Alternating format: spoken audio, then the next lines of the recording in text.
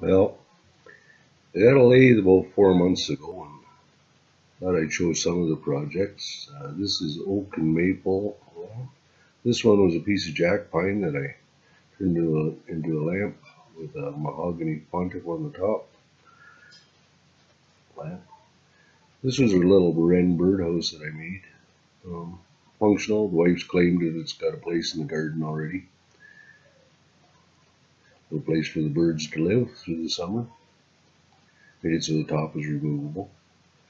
And this was made out of old skidwood dome that I had to put on the top. Some candle holders, Christmas ornament. And this was my latest creation, a lamp made out of dark mahogany, red mahogany, and maple. But I didn't make a video of this, sadly. Let's get out to the shop. Well, I started turning my first bowl here. Sorry I missed me turning the outside. I'm just getting ready to put the finish and the sealer and the shine juice on the outside. So my camera was dead.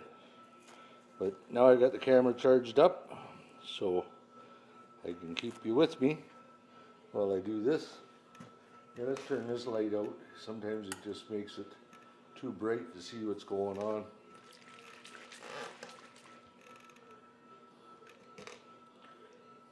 Homemade OB shine juice.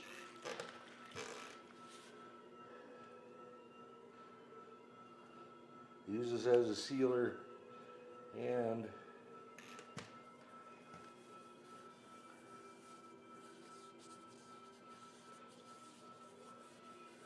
what it says for making the shine. This bowl's out of maple. And I don't know if it's actually going to be a bowl. It might be a lampshade for my next lamp. Been into doing lamps lately. Something useful. I guess bowls are useful too. Sanded all the way up to 400 with this.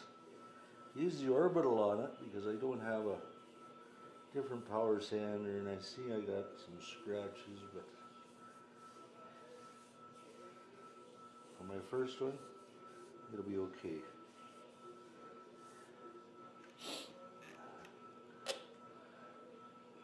Turn it on and give it some juice here. Oop. You always hold your rag so it'll shoot out of your hand like that instead of catching your fingers.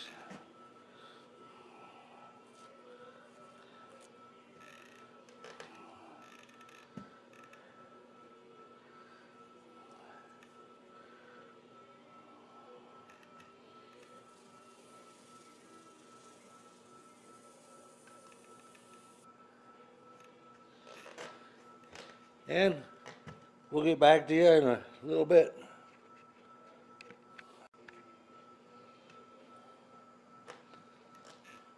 Okay, I'm going to try to bring the shine up on this with this OG shine juice now. As you can see, it's shining pretty good already. Just add more to it.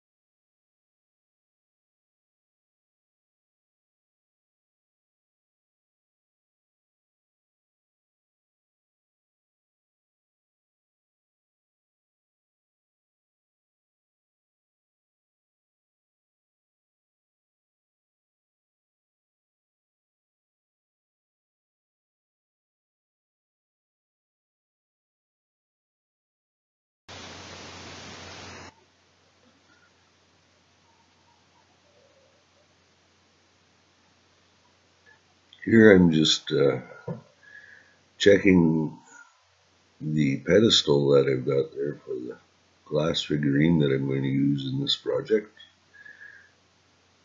If you look at it this way, it could be a nice little salsa bowl, I guess. You put chips around the outside and some salsa in the jar in the middle.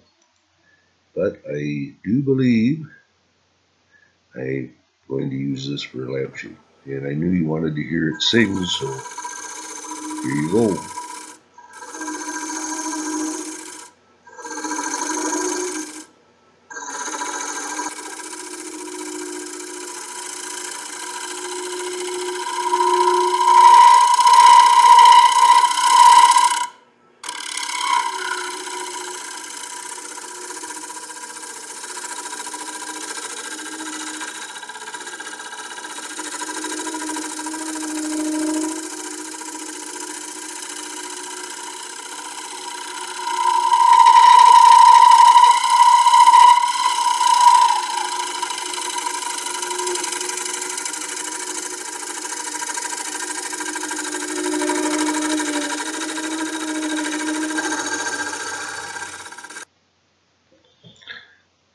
Sealing it up using my OB shine juice as a sealer.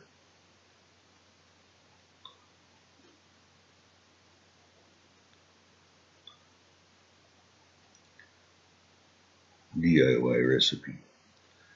I use 2 ounces of 2-pound shellac, 2 ounces of alcohol, and 1 ounce of boiled linseed oil. I know some guys say to mix it evenly, but the linseed oil is oily and it takes longer to dry, and it's only there for a lubricant, really. And I find with this, the shine stays on the projects longer. If you thin it out too much or put too much oil in, it seems as the oil dries, it just dulls the finish a bit. Here we go.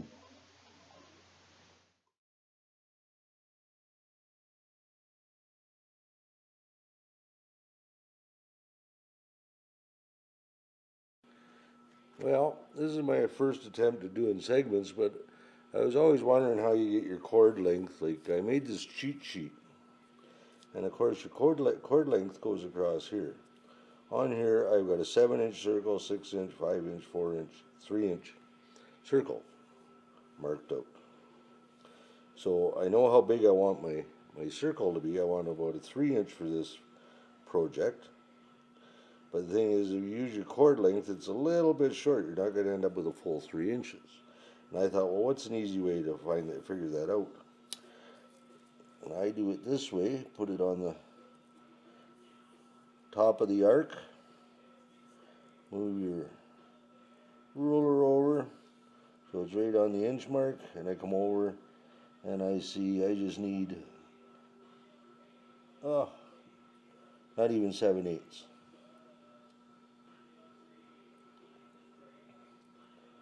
Just under 3/4, or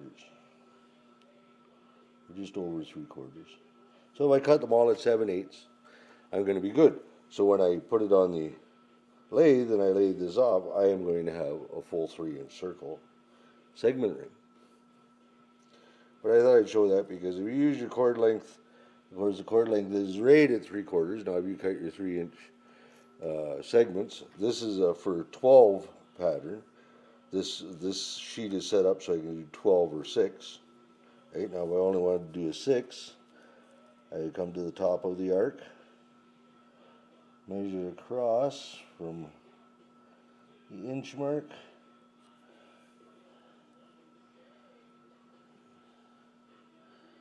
and I'd see that about 1 3/4 would suffice for each segment piece to set my backstop up so I know where to cut them on the saw. Now, I don't know if this is going to work or not. Like I said, this is my first time doing a segment circle, but I found this the easiest way. If I want to do a 7-inch, I just come out here. If I want to do a 6-inch circle, I'm here. 5-inch, 4-inch. I just drew it up. Pretty simple, pretty easy.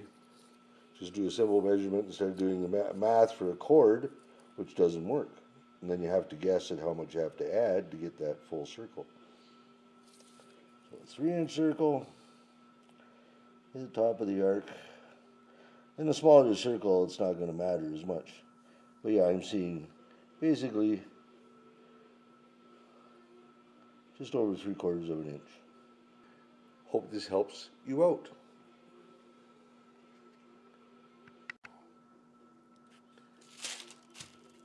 There's my first one done.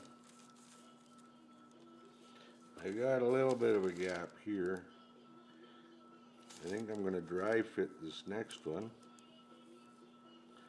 a little closer because with a little sanding at the end and stuff, you can bring these in. But for my very first segmented ring, I think that's okay. We'll leave that, let that dry till tomorrow. And I'll get on the next one here.